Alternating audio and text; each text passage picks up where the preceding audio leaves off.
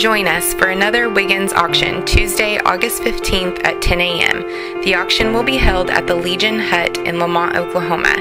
This auction consists of 80 more or less acres in the Lamont area of Grant County.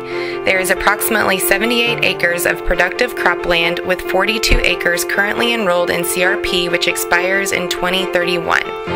The balance of the land is in a creek and tall grass, which provides wildlife habitat and hunting potential. If you are wanting to expand your small grain livestock operation with CRP return and hunting potential, this farm is one to consider. Be sure to take a look.